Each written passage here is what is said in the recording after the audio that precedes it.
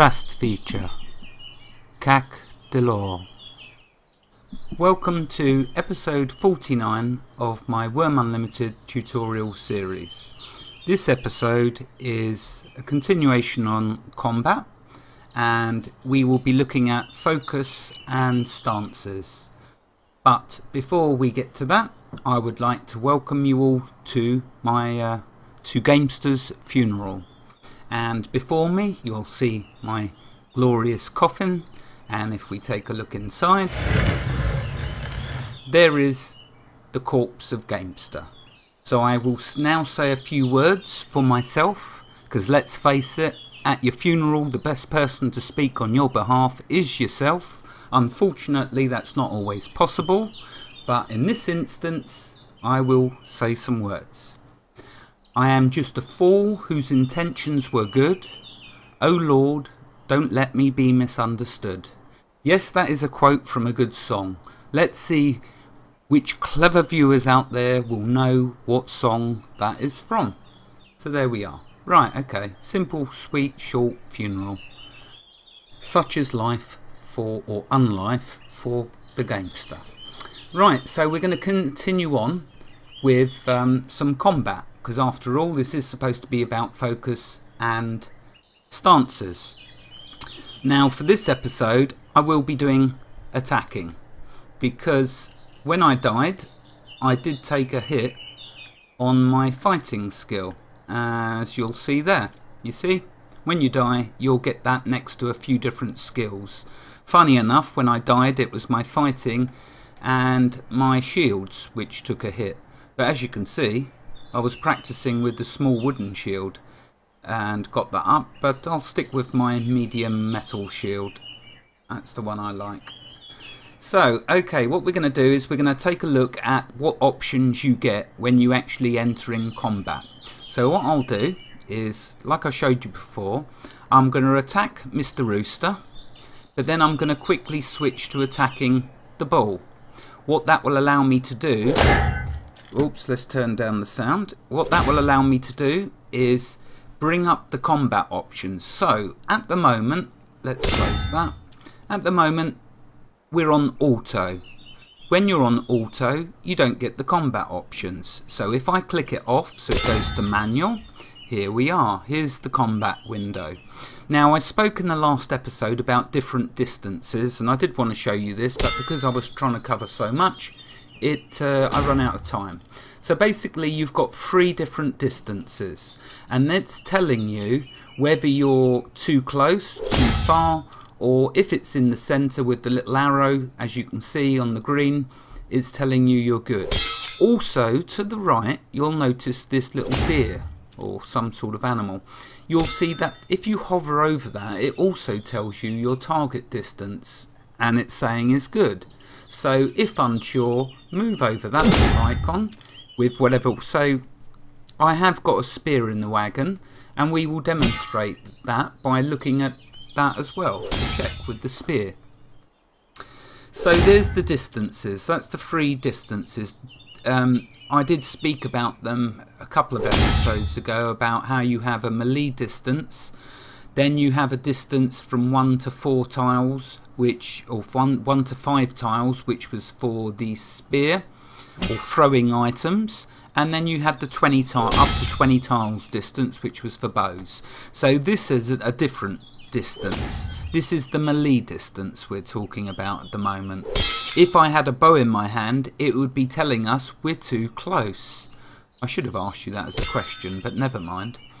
Okay, so what I'm going to do now is I'm going to read from Wurmpedia. So, and I'm going to read focus, just to before we start using the skill. Okay, here's from the wonderful Wurmpedia.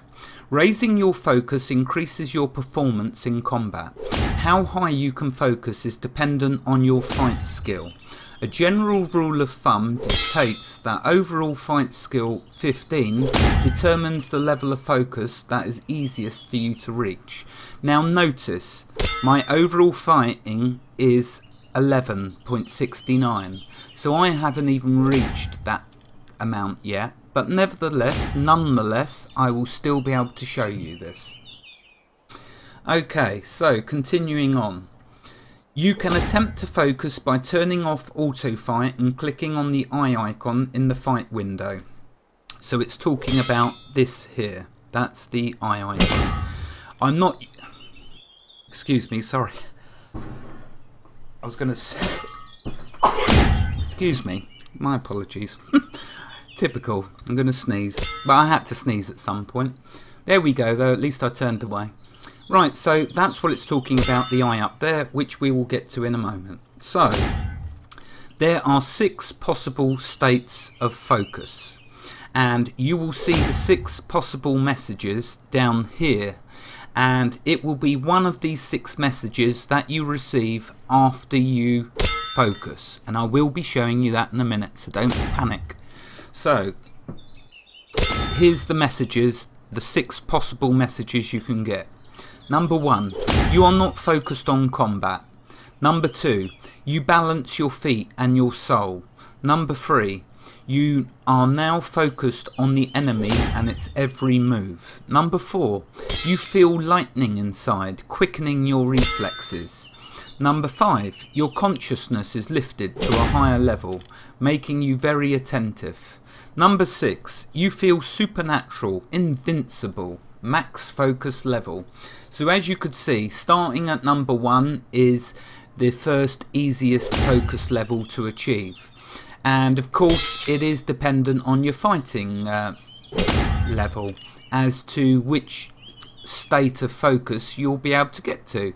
So at level 6 you're going to have to be pretty high, I imagine, 80 or something like that, before you can achieve supernatural status. Okay, reading the notes underneath.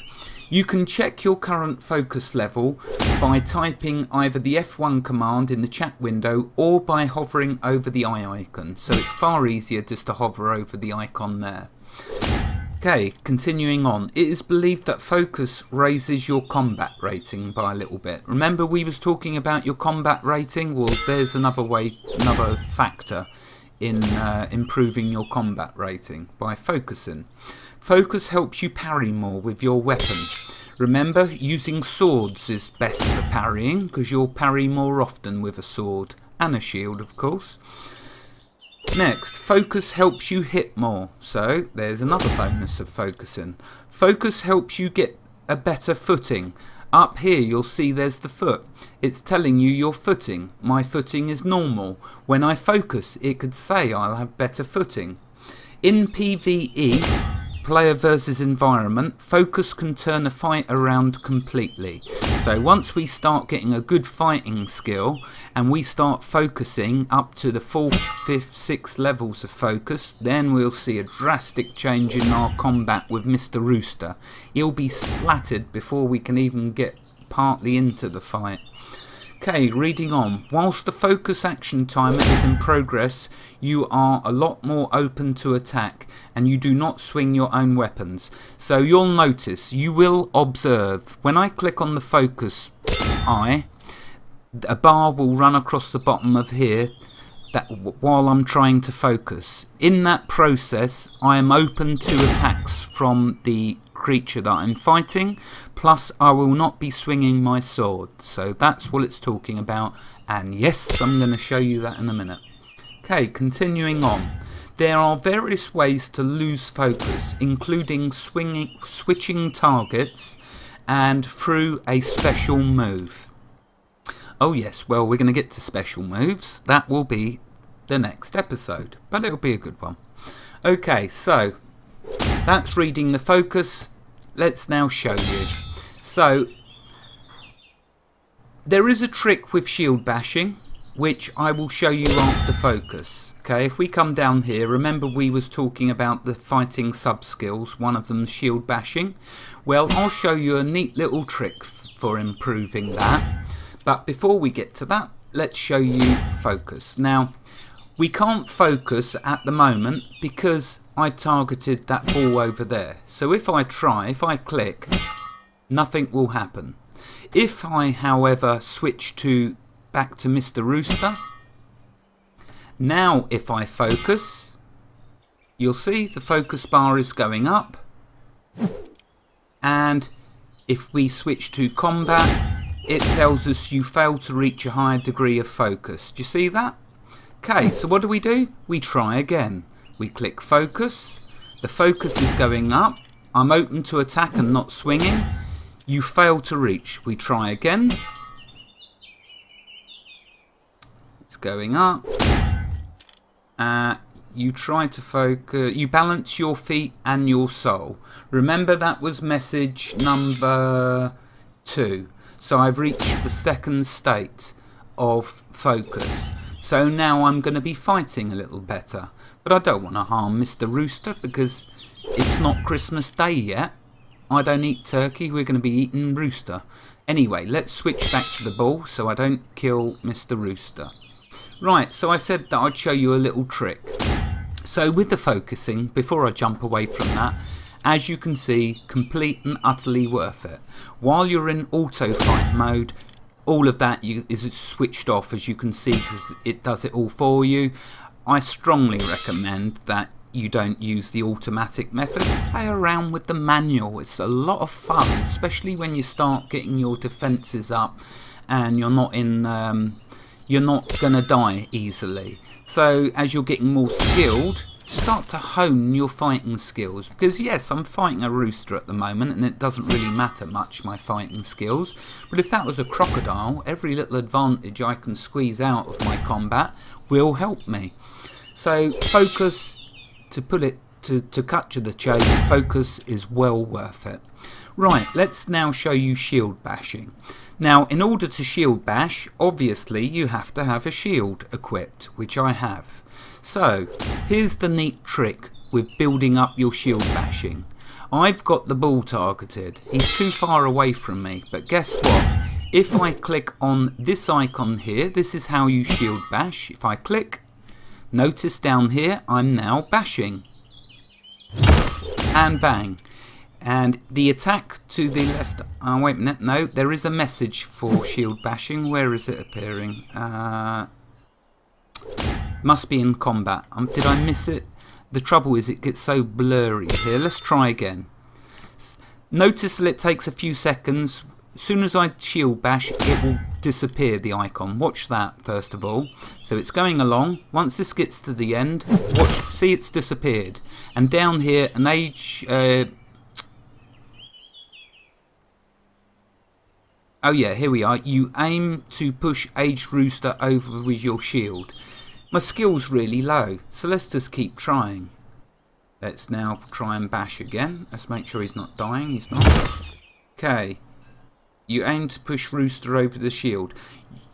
You can get different messages again. Let's see if I can show you a different message. Wait for this to come back. There you go. Let's try again.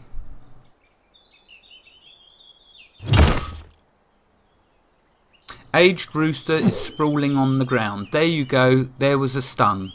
But it was a very brief one. Why? Because my skill is so...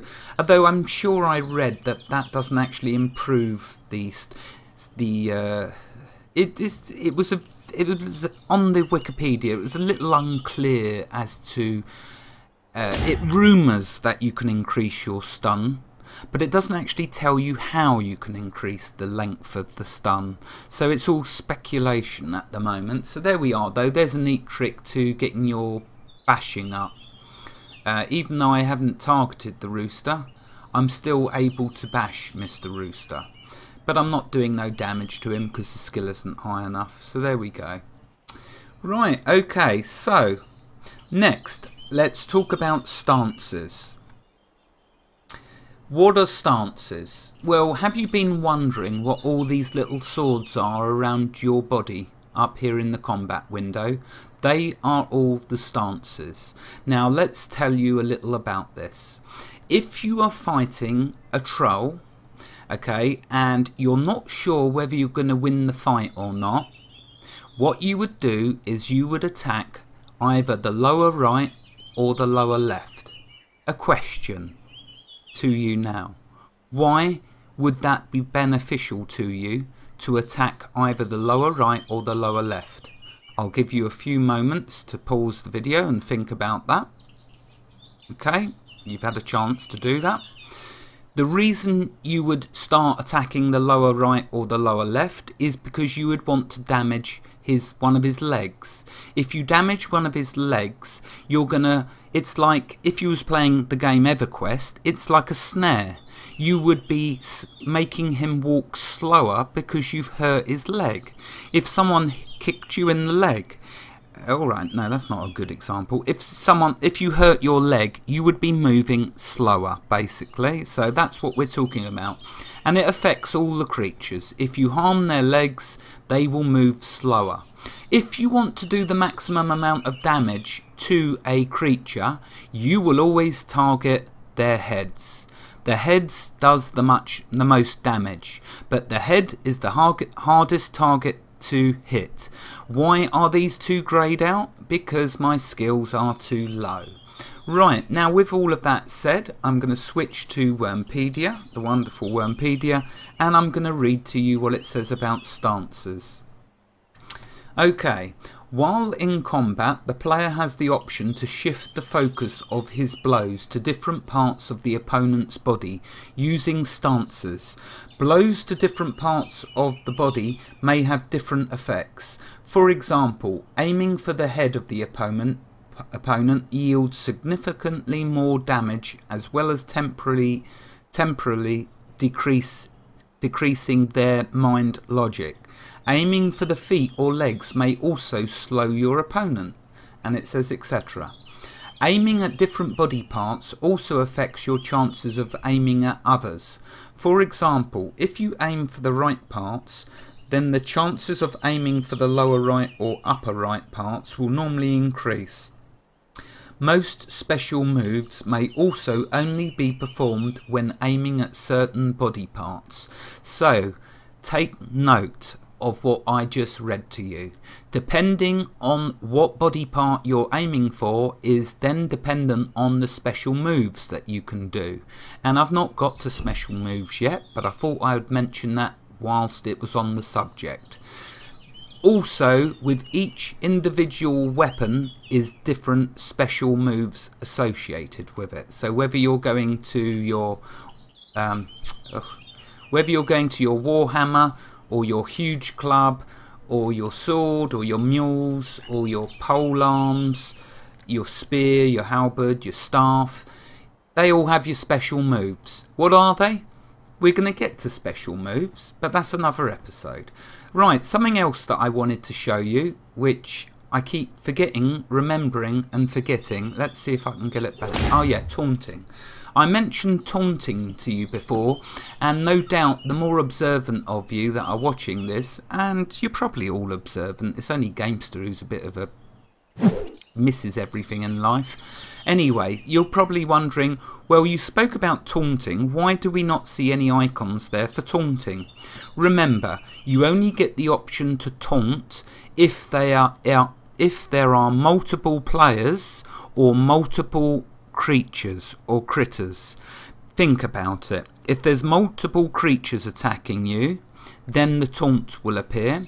If there's multiple people around an individual, yeah, that was probably explained a bit badly, but visualize a group of 5 people around Mr. Rooster. One person wants to be the tank. They will be taunting. The option to taunt will appear because there are 5 of you. If the game does not sense multiple players, no taunt, as you can see there. Because what would the logic be in me taunting Mr. Rooster if it's only me here anyway? Because he's going to focus on me. So I think I've got my point across. So let's now carry on. In Wurmpedia, that is. In addition to changing offensive aim, there are also defensive stances. The player cannot have an offensive and defensive stance selected at the same time. He must choose one or the other. Defensive stances are the last of the bunch to become available to the player, usually around 48 to 50 weapon skill. You was just before as I was reading that, you were saying defensive stances. What are they? Well, we aren't going to see them because my fighting skill is only on 11.69. That's just told you it's got to be between 48 and 50 before the defense stance appears, and I'm not even sure if the offence stance is there yet. So bear that in mind, please, as I read through some of this information. You may not see it. Okay, it's just like the game all over. You know, some of the skills haven't even unlocked yet. They aren't appearing in this list yet because some don't appear as you unlock them, just like the skills in fighting. That's why when some people pick up Wurm Unlimited or Wurm Online and they play it for 5 minutes, they go and fight something and they only see this little window, they presume that you just right click attack, that's it, that's all there is to combat. For goodness sake, there is hardly many games which go into the levels and details of the combat of this game, but it's like any good game, you need to unwrap it and delve a bit deeper than a shallow 30 minutes. This game demands respect, and in order to unwrap the joy within, you need to delve deep. So there we go, I'm waffling, aren't I? Well, you've come to expect it by now. Right, okay, continuing on from Wurmpedia. While in auto fight, button in the event window, so it's talking about that, the game will choose stances for you. However, at low skills, no stance options will be available to you. I repeat, with my skills being low, no stance options are available yet. So do not for 1 second believe that all you see here is all there is to combat. It goes deep, and I've already said to you, if you want to get dirty and deep, then be my guest to go to Wurmpedia and delve even deeper. There's only so much a percentage of you can tolerate that I subject you to in my waffling, so therefore I do try to cut to the chase in most of my explaining, although that is difficult with Treebeard Jr. because he believes if anything's worth talking about, it's worth talking until I lose my voice nearly. Okay, you can also bind keys to stances, so once you get some stances, have some fun binding keys. Right, okay, I think I will leave it there for this episode. I shall beat the timer for a change. In actual fact, no. Let's now show you improving my short sword to see if we can get us prepared for a special move. Actually, I don't want to kill the rooster. Right, okay, I'll end it there. Wherever you are in the world, God bless you, and may He keep every single last one of you safe. Merry Christmas to you all, as it's going to be Christmas tomorrow. I hope you all have a wonderful Christmas. Thank you everyone that views my videos, this series. Bless you all and have a fantastic day. Goodbye.